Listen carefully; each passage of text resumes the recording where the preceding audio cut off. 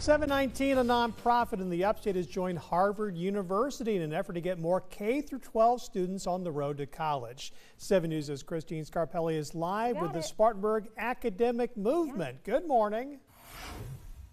Good morning. It is. It's a huge goal, especially here in Spartanburg County, getting kids into school, through school, to college, and then helping with great jobs back in the community. How do we take advantage of these resources? In a new plan. Movement 2030 CEO Dr. Russell Booker knows all about it with the Spartanburg Academic Movement, which does what? What is this movement even in Spartanburg? So Spartanburg Academic Movement, 10 years old as of this year. That's a big deal. And we are a community quarterback. So in other words, we rally the community around education. It's not just a school that's here to support our children, but education with a capital E means it's the community's responsibility. So we convene our community. Specifically, we do a number of things at SAM. So aligning on this major plan that we've been talking about this morning has been huge.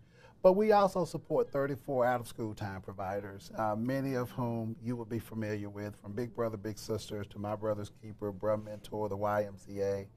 We also provide continuous improvement support. Sounds fancy, but it really is helping our schools understand how to improve and keep that improvement going. You need it now more than ever after More COVID. than ever, yeah. So the pandemic, we've seen some setbacks, we've seen some gains, but there were some residual effects that we're trying to address right now. Trauma is one of them, just really trying to deal with mental health issues.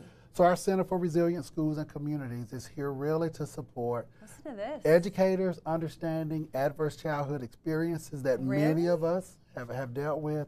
But trauma is such a big deal right now. Mental health is.